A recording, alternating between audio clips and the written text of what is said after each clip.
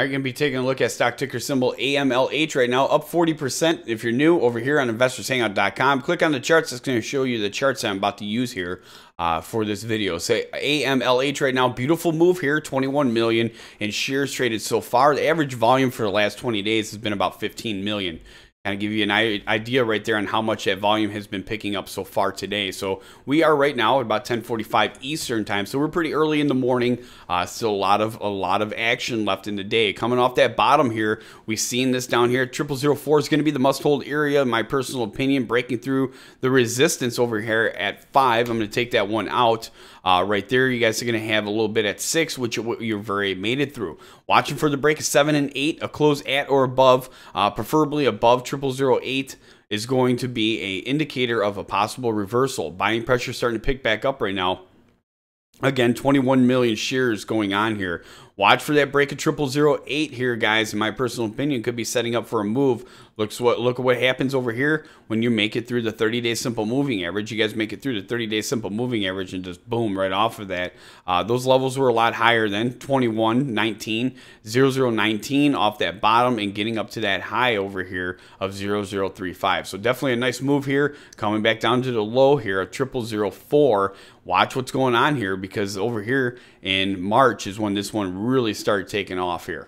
AMLH really had a big year last year, but look at what's going on. If I can move all that text out of the way, you guys are going to see that this thing is starting to make some moves here, but hopefully we make it through that 30-day simple moving average, which has been such a hard time. Again, this is why I talk about the 30-day simple moving average so much. Watch what happens there. It breaks it through there, and then once it fell through over here in August, that 30 days actually a little bit higher on that blue line. Okay, but you guys, even the 20-day simple moving average, same exact case. I mean, look at the 30-day simple moving average. Just couldn't just break it through just yet. Like I said, 0008, watch for the break at that. It's going to be the bullish territory. 0004 is going to need to hold. We're going to have a little bit of resistance at 7 as well. All right, and that's going to be because of the 20-day simple moving average. So we're going to update this, put October 20th in here right now, and 0007. Resistance at 0007 and 8, support at 0004. A break must hold.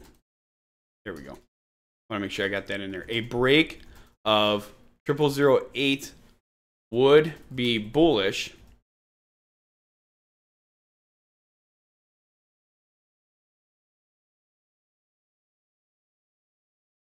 All right, so again, in my opinion, resistance at 7 and 8, 0007 and 0008. Support down there at 0004 is going to be a must-hold. A break of 0008 will be bullish and could begin a move much higher, in my personal opinion.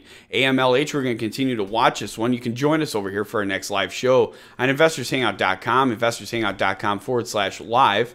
If you're new, make sure you hit that like and subscribe. We'd appreciate it. And get out there and share this video with all other investors on different social networks, stock message boards, and stock forums. The more you share it, the more it's requested, the more we cover it.